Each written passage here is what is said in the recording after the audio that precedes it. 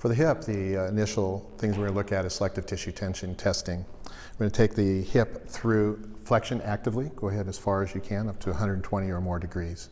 With after active, I'm going to place my hand underneath, put an overpressure through the hip, and then have her resist against me into hip extension. I'm going to bring her down. Since we can't do full extension here, we'll do that in a minute in prone. So we'll look at coming to abduction and adduction.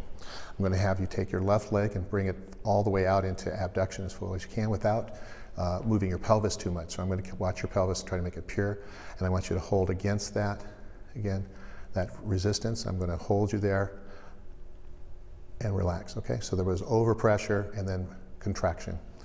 Lift the leg up, have her actively bring her leg through adduction.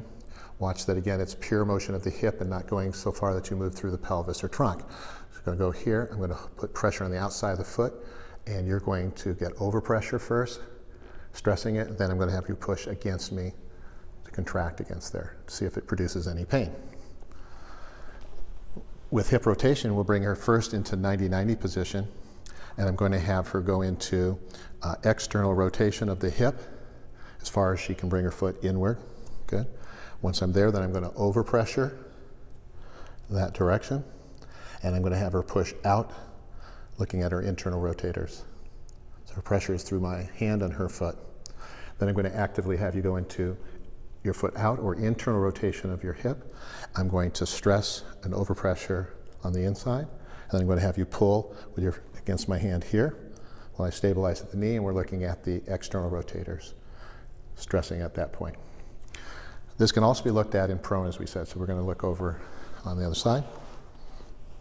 In this position, we'll have the hip in neutral. We'll bring the knee to 90-degree bend, stabilize it. I'm going to put my hand and stabilize through her pelvis to allow the rotation to occur through the knee and not to get too much rotation through the spine. So I'm going to have her go actively bring her leg across her other leg, which is going to bring her into external rotation. I'm going to overpressure, and then I'm going to have her push out against me once she returns to her natural active position, and that's going to look at the internal rotators. Then I'm going to bring her into internal rotation. I'm going to overpressure, release her back to her active position, and then I'm going to have her meet my resistance, which is looking at her external rotators. This position, we can also look extension that we didn't get to look at on the other side. I'm going to have her with her leg in straight position. I'm going to have her actively lift her hip into extension. I'm stabilizing at the pelvis to get as pure motion at the hip as possible. I'm going to place my hand underneath her thigh. I'm going to give her overpressure with a counter force with my other cranial hand, and then I'm going to have her resist against me. I'm also going to do this in a bent knee position where she actively pushes her foot to the ceiling.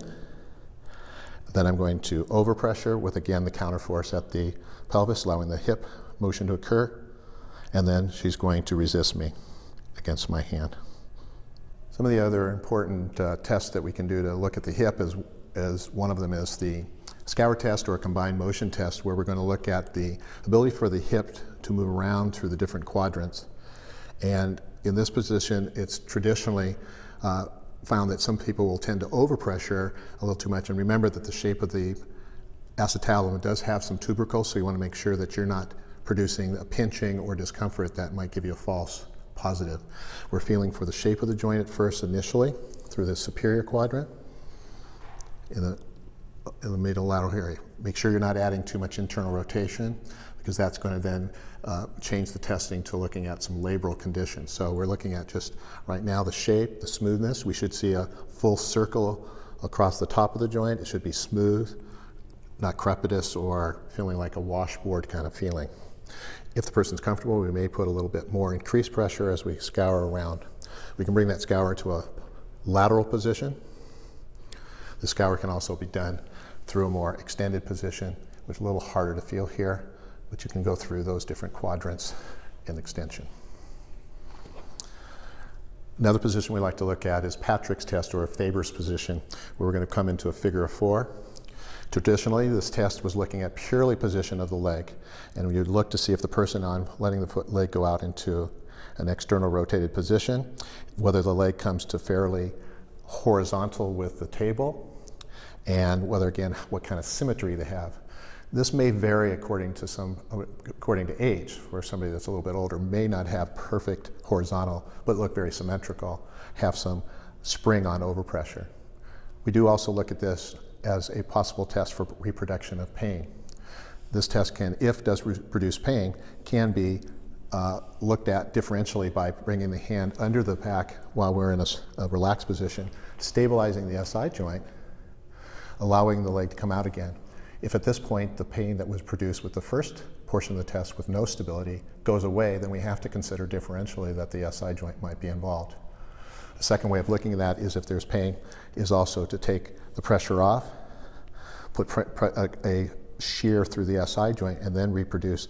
And then again, that brings on pain or increased pain. There may be an SI joint. That's a differential component for the test. Further, we can look at combined tests with extension. So we can take, as we did with the selective tissue test, we can do extension, make sure we're holding and supporting the pelvis to allow more motion to purely come from the hip. With this, with our supported arm underneath and holding the thigh, we can look at a combination of motions of extension, abduction with internal rotation, both for, again, provocation of their symptoms and any kind of sense of end feel. We can also do this with extension, internal rotation, and adduction as a combined motion. Again, looking for provocation and potentially for a general end feel, kind of the condition. These tests in general are stress tests for the different ligamentous system of the hip. Additionally, we might make comment that on these positions we could look at these as possible general stress tests for the hip. If we're coming into this position of extension, abduction and internal rotation, we're looking at the iliofemoral component that could be a more medial branch. If we bring it into the adducted position, we're looking at the lateral component of that. If she goes on her back, when we did the Faber's test, we're looking at potentially the pubofemoral ligament as being stressed. When we went into the Scour, and particularly if we add any form of compression through the posterior region, we're looking at the ischiofemoral and posterior capsule of the hip.